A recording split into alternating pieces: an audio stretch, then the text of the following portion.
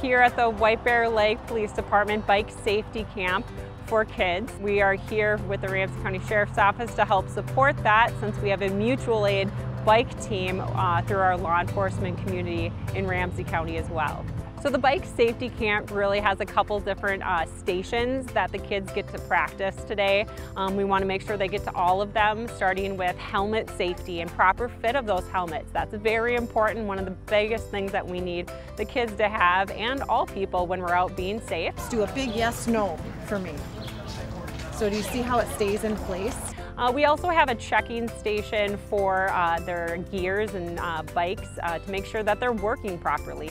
We also go over some of the simple rules of the road, knowing to go with traffic on a bicycle. Kids tend to forget to do that. And then also going and stopping at those lights and those stop signs, looking both ways.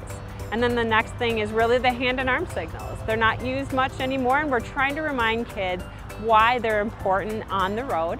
And after going through all those different stations, we get them on a skills course to practice utilizing some of those skills and just have some fun as well. I mean, that's probably the biggest thing, is why are they out here? They want to have fun on a bike. Let's get out, have some fun on a day like today, and learn some of those skills while having some fun.